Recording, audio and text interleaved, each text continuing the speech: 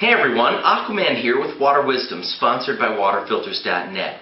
Today's product is the Pentek DGD-2501.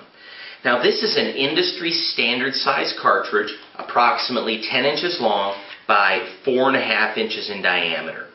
Now the DGD stands for dual gradient density.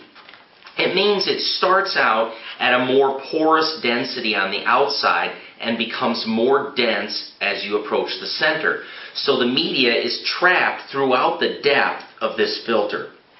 Now this one starts out at 25 microns on the outside and works its way down to 1 micron in the center. That's an extremely tight filter. It's going to capture a number of particulate sizes, anything larger than a speck of milled flour, which measures 25 microns in size, would be captured by something like this. It has a cousin that's very commonly used, the DGD-2501. It's just slightly more porous. Some of the advantages of polypropylene, the primary one being that it is bacteriostatic.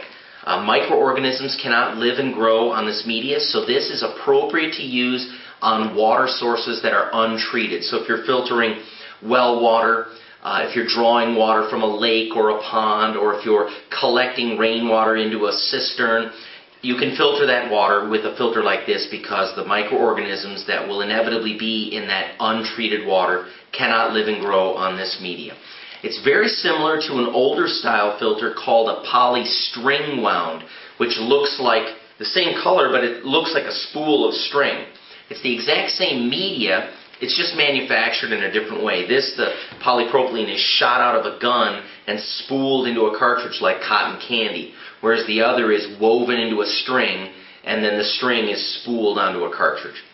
So this is the DGD-2501 from Pentek. Perfect for sediment filtration in any untreated water source. I'm your host, Aquaman. Thanks for watching.